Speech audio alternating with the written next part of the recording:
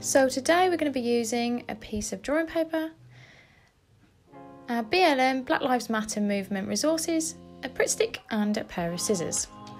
So the first thing I'm going to do is start to cut out some of the images really carefully using the sharpest part of the scissors, which as we know is right down in the V. And I'm going to consider where they're going to be placed on my piece of paper. This is A4 in size. Now the way I'm going to attach that is with the Pritt stick, glue all around the edge and a cross in the centre.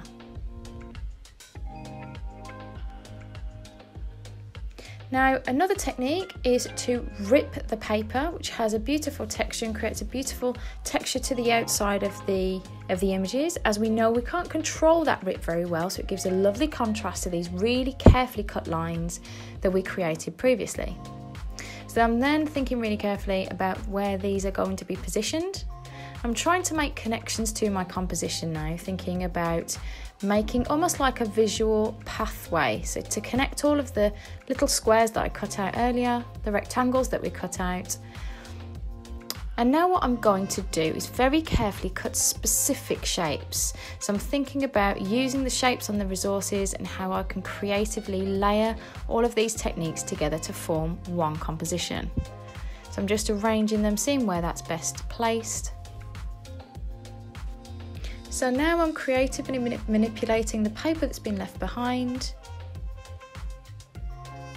and thinking about how I can form almost like a pathway that separates into some of the grey tones and merging then into white.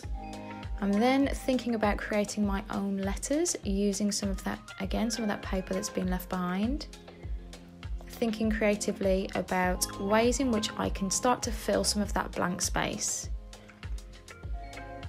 We want to explore lots of different ideas here, but we don't want to overload the composition too much, just to think creatively about that final outcome and giving it enough interest for it to look like a completed composition.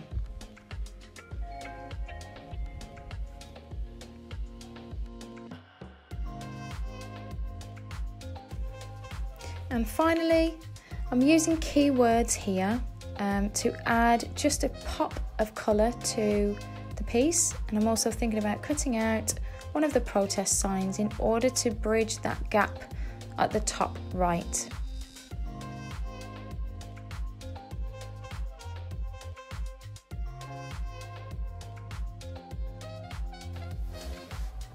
Now, as you're aware, the next stage of the process is to develop a stencil.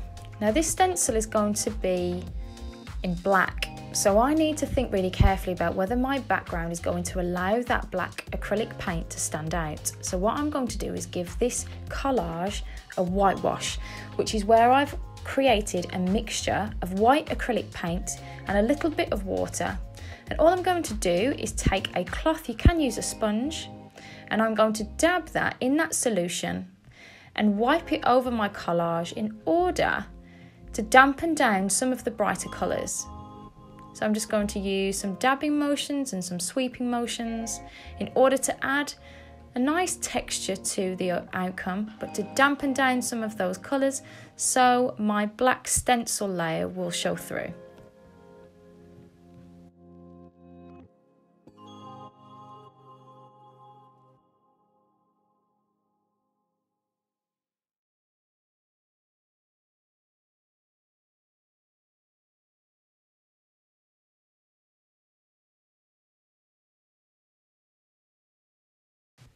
Now all I'm going to do is allow that to dry, ready for my stencil.